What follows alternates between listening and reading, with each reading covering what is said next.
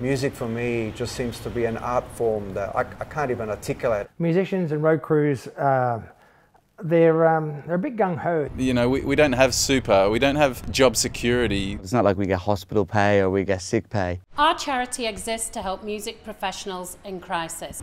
One of the nights while I was working, I was assaulted and woke up in hospital. Two cops standing over my bed, and I'm sort of looking around going, where am I? And one of the cops goes, mate, you just got thumped in the head with a skateboard. My sense of balance was so off that even sitting on my stool at home and playing the guitar, everything was slightly off kilter. You know, a number of people come to us with terminal illnesses, and a number of people come to us with short-term sicknesses that they'll recover from. I wasn't going to be able to work for a minimum of 3 months, which ended up being, I think, 9 months. That is 9 months without an income. One of the factors that really affected me, you know, besides the injury, was not being able to support myself. A supporter act really helped me, really saved my ass. You know, it's really, really vital.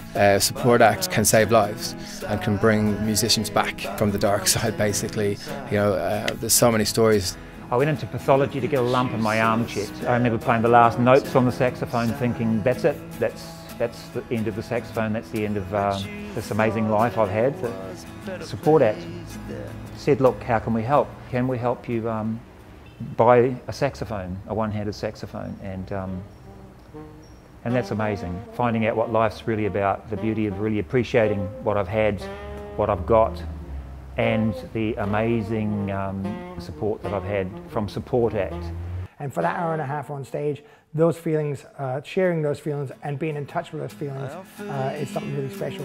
And that's what it's about. It's not about driving sports cars. I'd been brought up with my dad for my whole life. It was just him and I. It happened out of nowhere, his passing. So finance wasn't something that I was thinking about at all before then. So having that sorted out and everything for me just let me put my head down to study, because I really wanted to finish school. I would have had to be working full time, I guess, to pay my sister the rent and everything. So it just let me focus literally on my studies for year 12, like as much as I could, and get into my course now, I guess, for art. The music industry needs an organisation like Support Act, because we don't have any safety net. Depending on what your setup was as a musician, like some musicians are very lucky to have a great support network around them where they'll be paying superannuation and they'll be doing these kinds of things and saving for a rainy day, but often a lot of musicians don't, and they work really, really hard for a lot of years. People who have fallen on hard times, who have been in our industry, know that there is support out there for them. There's nothing embarrassing or shameful about saying, I need help.